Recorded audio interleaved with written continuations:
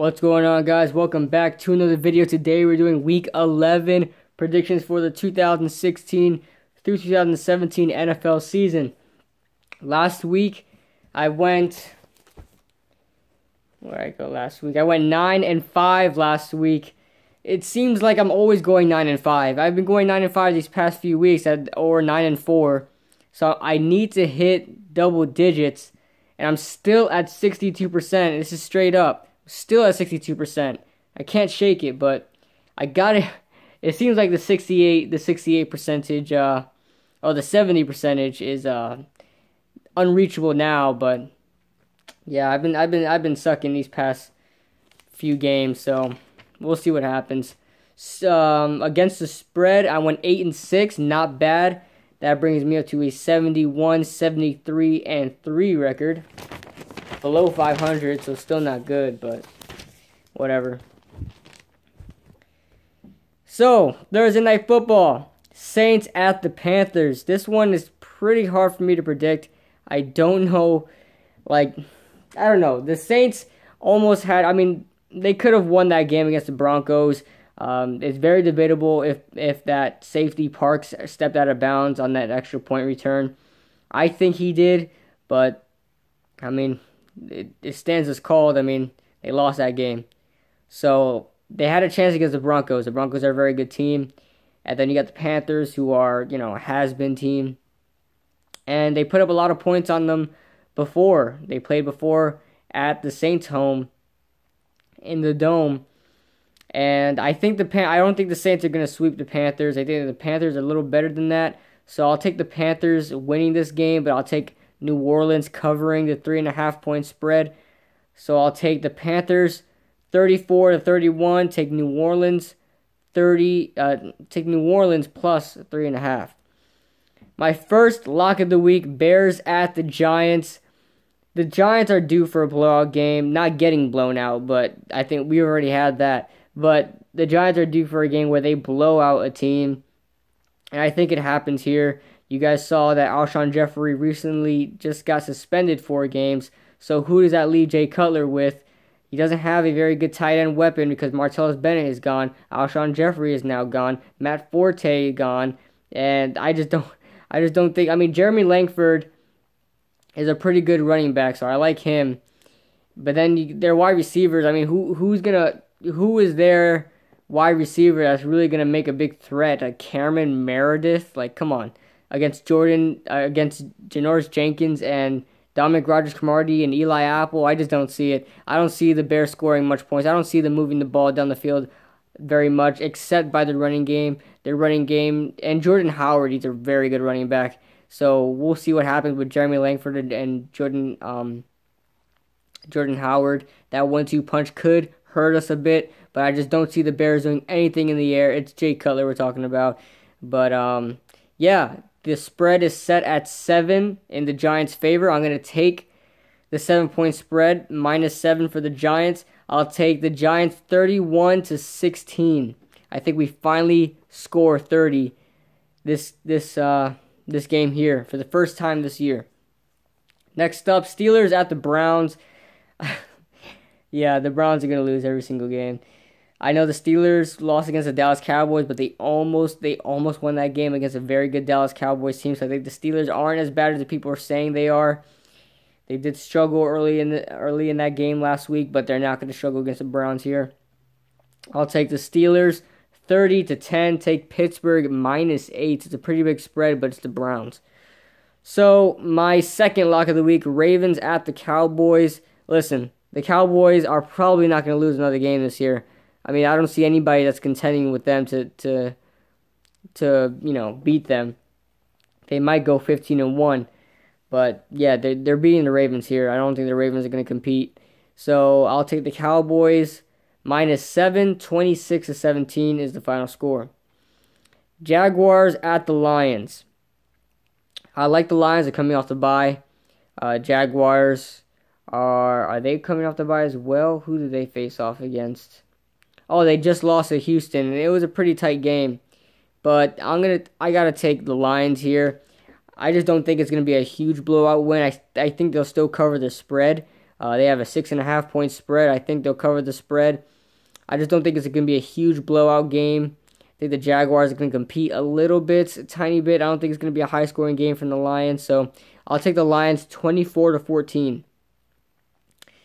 It's a 10-point margin, but I just don't think the Lions, like, I think everybody's going to predict them to score like 30 or more points, but I think the Lions they're not going to score too many points. So 24-14 sounds right to me. Titans at the Colts.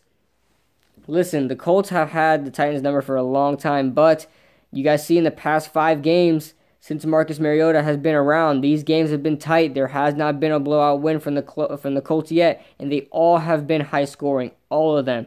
But I think the Titans finally get their win here against the Indianapolis Colts. I know the Colts are coming off the bye, but the Titans are coming off a red-hot win against the Green Bay Packers. Say what you want about the Packers defense. It is hard to score 40 or more points in the NFL. They almost put up a 50-burger on the Green Bay Packers, and it's not a terrible defense. The Packers defense is not a terrible one. I think the Marcus Mariota in this offense is starting to figure things out as far as they have one of the best balanced offenses I've ever seen. They could throw the ball when they want to. They have a dual threat quarterback, and they could run the ball when they want to. So as far and their offensive line opposes, just demolishes everybody, all defensive ends, all defensive linemen that they play. Their offensive line is pretty potent.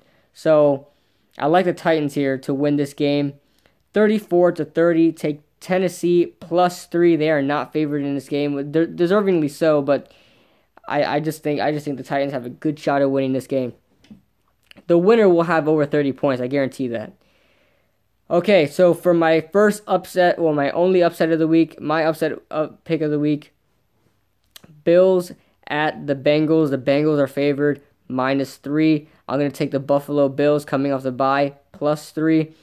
I just like the Bengals. I just like the Bills in this situation. I don't think, the Bengals are ranked 25th in the league in total defense right now, and I think when the Bills want to, they could tear you up as far as yardage. They have a great running game with LaShawn McCoy and Mike Gesicki, I believe his name is. They have a good running game over there, and if you thought the Giants could run, the Giants came into that game last night the worst running game in the NFL, and they rushed for over 100 yards. Think about the Bills, who are a run-first team, so we'll see what happens there, but I think the Bills are just going to shred the Bengals as far as running the ball, and I think the defense is not going to be able to stop LaShawn McCoy and Tyrod Taylor. So I'm going to take the Bills 24-21 in an upset. Take Buffalo +3. Buccaneers at the Chiefs. The Chiefs didn't really do anything last week to say, oh, wow, they're really going to win this game against the Buccaneers. I think the Buccaneers can compete, if not win this game. But I'm going to take the Chiefs here just to be safe. I think it's a safe pick here. But I think Tampa Bay is definitely going to compete. That 7.5-point spread that the Chiefs have, I don't think that's going to happen. I'll take Tampa Bay +7.5. 24-20 is my final prediction. Cardinals at the Vikings. Wow, this is the game of the has-beens right here. Cardinals and the Vikings, these two teams, I think a lot of people had in the NFC Championship game, or could have been in the NFC Championship game. But they might be, both of these teams might be in a top 15 in the draft. So I'm going to take the Cardinals either way. It's a pick'em game. I'll take the Cardinals in the pick'em game. 20-16, not very high scoring. And yeah, 20-16. Dolphins at the Rams. Now, I just got word, everybody just got word that Jared Goff is now the starting quarterback for the Los Angeles Rams. I don't think that's going to be a huge difference. I think it's going to be better because I think Case Keenum is probably the worst quarterback in the NFL right now. I don't like him at all. So we'll see what happens. Jared Goff did not do well in the preseason, but then again, the preseason is the preseason, but he just didn't do well in the preseason at all. And he was not impressive and did not live up to the hype of the number one draft pick, over Dak Prescott, over Carson Wentz, who both these quarterbacks are having a great year right now. So we'll see what happens, but I don't think it's going to be much of a difference. And I think the Dolphins are really starting to get it going as far as offensively. The defense is pretty good, but I think their offense is what carries them. I'll take the Dolphins 23-17. Miami -1. My third and final lock of the week, Patriots at the 49ers. Man, this is just going to be a stomping. This is going to be a pick-me-up game for the Patriots losing to the Seattle Seahawks. The spread is at 13. I'll take it, though, because the 49ers, I don't think they're going to compete. I know the Patriots defense isn't anything to be scared of, as the Seahawks demonstrated Sunday night. But the 49ers, I just don't think they have any weapons to compete against the Patriots. It's just not going to happen. So I'll take the Patriots -13 in a lock, 44-9. I don't think the 49ers are going to score a touchdown. So 44-9. Yeah, Eagles at the Seahawks. Man, this is a hard game to pick because I mean the Seahawks, they've been getting exposed. They've really been getting exposed, but they're really picking it up now. Russell Wilson is completely healthy. He showed that Sunday night. He's really playing very good football. And, I mean, he's really one of my favorite quarterbacks in the league as far as how he plays, how athletic he is. I mean, he runs like a wide receiver. And so, yeah. But the Eagles can really, I mean, it's these great teams that they're beating. It really is. I mean, they lost against the Giants. They lost against, who else? They lost against the Lions. They lost against the Redskins. I mean, it's these great teams that they're beating, like the Steelers, like the Minnesota Vikings, who are now showing to be not very much of a good team anymore, but at the time was a very good team. So we'll see what happens. I think it's going to be a close game. I don't like how Seattle is favored by a whole 6.5 points. I'm going to say that the Seahawks win, but just barely. I'm taking a safe pick here. I mean, the Seahawks just beat the big bad Patriots, so I don't see a reason for me not to, pick them to win here, but I think the Eagles could easily win this game if they wanted to. They just got to show up. So I'll take the Seahawks 27-26. I'll take Philadelphia plus 6.5. Packers at the Redskins. The Packers, oh man, that's an ugly team to think about now. I mean, Mike McCarthy, I guarantee, all right, the Titans were coming in as probably one of the worst teams in the NFL. They're mediocre, but they're not exactly mediocre at the time, but they were, pretty mediocre. So the fact that you got demolished 47 points to the Titans tells me that the Redskins are going to win this game. They're going to win this game. It's not going to be high scoring like probably everybody's going to say it is. I think the Redskins are pretty good on offense, but I just don't think they're going to score too much points here. Maybe they will, but I'll take the Redskins -2.5. 20-14 is what I predict. The Redskins are just going to get an easy win here. The Packers are just not good anymore, and that's saying a lot because it's Aaron Rodgers. He's probably one of the best quarterbacks in the league, but he just doesn't have anything around him at all. And Mike McCarthy, should the Redskins win against the Packers, Mike McCarthy's job that's it. He's over. He's done. So, and then Monday Night Football, I'm excited about this one. Texans at the Raiders. And think about it, guys. This is, the Raiders, it's technically a home game for them. But they're in Mexico right now. And who is probably the best road team in the NFL right now? It's the Raiders. And the Texans can't face very good teams. And they can't face elite defenses. The Raiders have a bad defense, but it's the Raiders. I think they're really going to win this game, and it's going to be a concerning win. It's going to be a win that it'll shut all the doubters up about, the Raiders having a fluke season. So I think the Raiders are going to make a statement here. 31-23. I'll take the Oakland Raiders -5.5 in primetime. Derek Carr is playing like he's an MVP right now. I love the way he plays. So we'll see how the Raiders do against the Texans. So that's all I got for you guys today.